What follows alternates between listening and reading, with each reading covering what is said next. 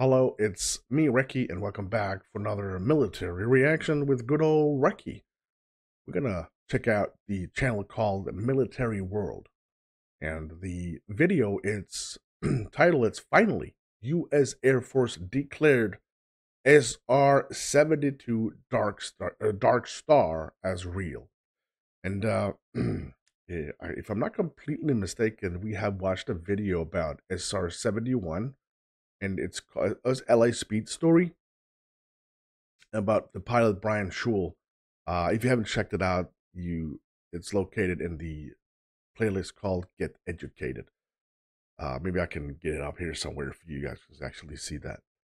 Other than that, I am loving the name Dark Star. It's going to look like a futuristic alien vessel, and I'm going to get goosebumps. If you do enjoy the content, don't forget to smack the like and, of course, hit that subscribe.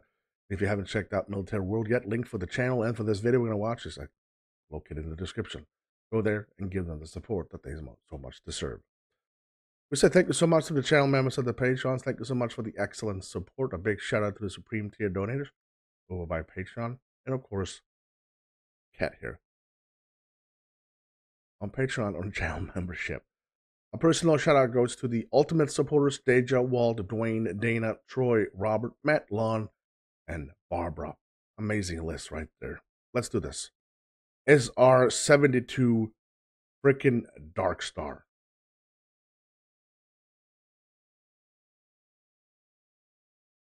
There are some planes that are out of this world, literally. These are ones that can fly on the edge of space and reach speeds that others could only dream of. Today, we're going to look at the real-life planes that inspired the Top Gun Maverick's breathless opening scene, the retired SR-71 Blackbird, and the exciting prospect that is the SR-72 Darkstar. But before we get started, if you enjoyed this video and would like to see more just like it, remember to give us a like and subscribe to Military World to get more sent straight to your notifications. Before the SR-71 became the most advanced and recognizable plane in the world, when it first flew in the 60s, there was another similar military aircraft. The Lockheed U-2 subsonic high-altitude reconnaissance plane that first flew in 1955. It was built as a spy plane to get information about the Soviets, but Russian developments in the radar and missile fields meant the U-bird was not fit for that purpose. This was proven when Francis Gary Powers was shot down flying one in 1960. The U.S. Air Force needed something that could literally go under the radar and fly extremely fast in the process. The requirements for this new aircraft were clear: a cruising speed well over Mach 3, a cruising altitude over 80,000 feet, and a very low radar signature over a wide band of frequencies. On top of this, electronic countermeasures and advanced communications gear were needed, as well as at least 2 engines for safety reasons. All of this created massive challenges, especially when it came to wildly changing temperatures the plane would have to endure.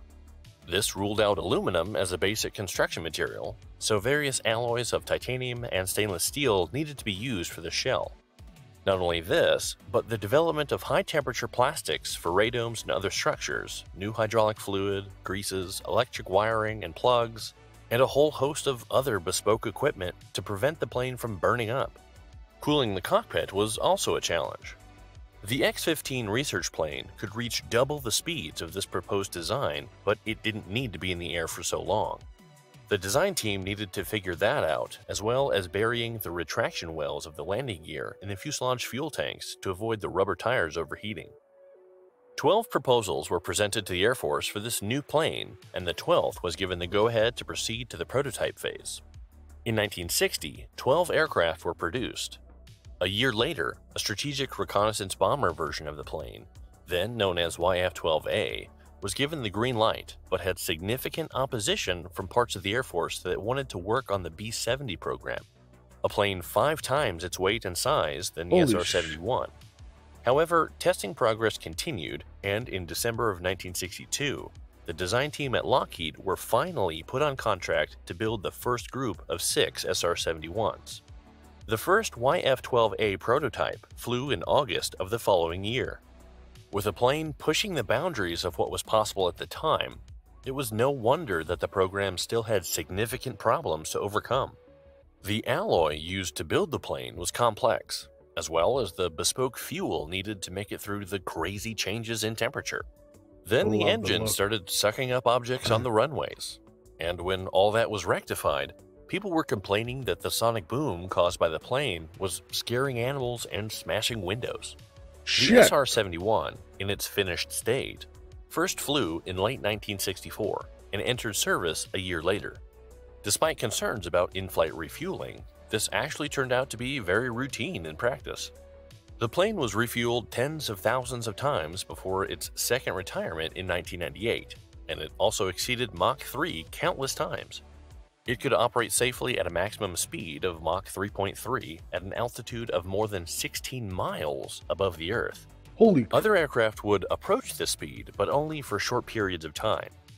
Therefore, the SR-71 holds the world speed record for manned air-breathing jet aircraft. The SR-71 was taken out of service as its Cold War requirements became less of a priority, and the use of satellites for reconnaissance only made the plane less fit for that purpose. But Lockheed are now developing a new version of the Blackbird. This is the SR-72, known as son of Blackbird to its parents, Lockheed Martin, and known as the SR-72 DARKSTAR thanks to the appearance of a similar plane in Top Gun Maverick. I love that. I've seen the movie. It's not really it's a good movie, but I'm really loving the design. Although the DARKSTAR version seen in the movie is fiction, it's based very much on fact. Firstly, the designation SR-72 is the natural successor for the SR-71. It also looks like a Skunkworks concept art for a real uncrewed SR-72. Skunkworks is the Lockheed division that developed the SR-71 back in the 50s and 60s. The real hypersonic strategic reconnaissance SR-72 aircraft was first announced back in 2016, with a long blended wing, fuselage, and tiny wings. The hatch. The clue that this plane belonged to Lockheed was the Skunkworks logo that can be seen on the tail fin, and former Lockheed CEO Marilyn Hewson had been seen saying that the plane was a Mach 6 capable jet. Tom Cruise's SR-72 in Maverick shares many similarities with the rendering that Lockheed Martin released on its website, including the Skunkworks logo on the tail. However, the part of the plane that looks different is the pilot's cockpit window on both sides of the DARKSTAR. The real-world SR-72 is thought to be uncrewed and would not need a window. Oh, There have been rumors of an unmanned subscale aircraft flying into the U.S. Air Force's Plant 42 Skunkworks headquarters at Palmdale since around 2017, but little is Jesus. still known about the plane. This isn't surprising, considering the SR-71 remained a secret for 10 years. However, in the 21st century, it's a lot harder to keep things a secret, and the SR-72 is reported to be a very low observable, able to reach Mach 6 plus, and difficult to intercept if detected. This would make the SR-71's successor almost twice as powerful as the plane it was based on. The unconfirmed reports on the follow-up aircraft have been floating around since 2007. Various sources have reported since then Kits? that Lockheed Martin was developing a hypersonic plane able to fly 6 times the speed of sound, or Mach 6, or around 4,000 miles per hour. Other reports have stated that Lockheed has been testing a new scramjet engine that would fit the description of one needed for this kind of speed. They have collaborated with Aerojet Rocketdyne in 2006. This has led to speculation that the SR-72 is to have an air-breathing hypersonic propulsion system.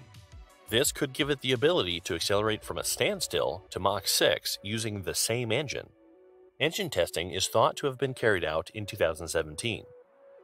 Although Lockheed Martin has stayed silent on the details of the project, Top Gun Maverick gave an opportunity for the world to get a sneak peek at what the company might consider a concept for the SR-72, as they collaborated on the movie's production. This kind of prospect meant that the Chinese were very keen to get a look at the DARKSTAR on set for any clues as to what the real thing might look like. Producer Jerry Bruckheimer told media sources that Chinese satellites changed course to try and photograph the mock-up plane. Some experts have suggested that the real SR-72 may be adapted to operate as a bomber, but this would present some serious challenges that even Skunkworks might not be able to overcome. I feel like that there is it's still a really a secret because he claims it's real, But I don't know. I'm getting feeling that it's still very covert. It's a don't talk. We don't talk about Fight Club. To release a bomb and target it accurately would be almost impossible at Mach 6 speeds. Also, the plane would need hundreds of miles to make a turn, and super powerful guidance computers to line up targets that would be 80,000 feet below. Then there's the small matter of opening up the plane at 4,000 miles per hour to release a bomb. At those kinds of speeds, it's likely the aircraft would fall apart.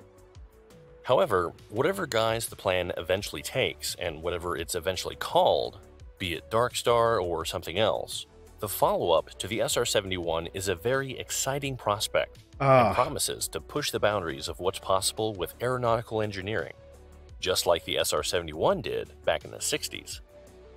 What are your thoughts on the SR-71 and 72? Let us know in the comments below. If you enjoyed this video, don't forget to give us a like and subscribe to Military World to get our latest videos straight to your notifications.